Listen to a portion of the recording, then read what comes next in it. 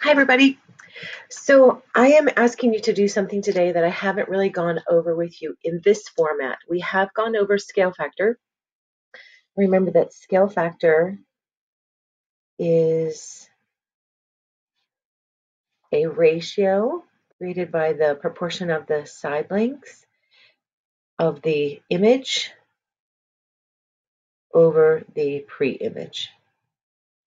And in today's exercise, as always, the image will always be represented by the prime marks. So you are asked to find the scale factor or the dilation ratio. And so the image will be the numbers with the prime and the pre-image without the prime. And in order to find these are the coordinates of the points of this triangle that is in the coordinate plane.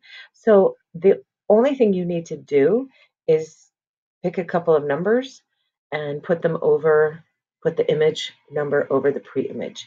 It doesn't matter which coordinate you use as long as they are coordinating.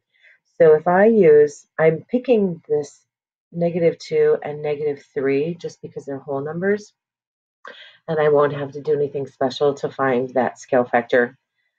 So the image would be -3 and the pre-image would be -2.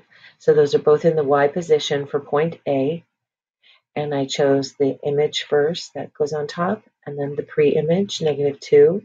And because they are both negative, that does reduce to +3 or simplify to 3/2. And then we can also write it as a decimal, which you do need to do for the goformative, which is writing it as 1.5.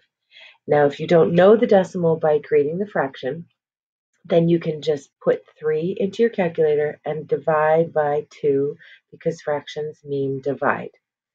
So let me go ahead and go over one more with you. So number 2,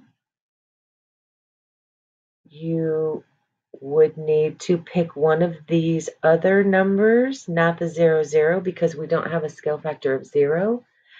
So notice that in this one, the y values of point F and F prime go from 1 to 4. So which one is the image? It's the one with the prime. So it would be 4 over 1. So your scale factor is 4. Good morning, Jackson. I'm recording for my kids. All right, you can close the door. So in this one, did you hear Jackson? Find the coordinates of the vertices of the pre-image shown on the graph. Step 2 is to multiply each number by the scale factor written as dilation of in each problem. So here it is. The dilation of 2 is the same as a scale factor. See, let me circle that for you. So scale factor 2. And list the new coordinates of the image. So I'm going to put these in alphabetical order. So J, K, L. The coordinates of J are -1, -2. Remember, we go the left and right direction on the x-axis and then down or up on the y-axis, the vertical direction. K is -1 up 2. And L is 1, +1, and then -1. 1, -1. Those are the coordinates of those vertices. And now we're going to apply the scale factor. So multiplying all of the points, all of the coordinates of J by this number 2. So I'll get -2, -4. K prime is -2, +4. And L prime is 1 times 2 and -1 times 2, -2. All right, so let me go over that again. Using a scale factor of 2, I found all of the coordinates of the points on this figure on the coordinate plane.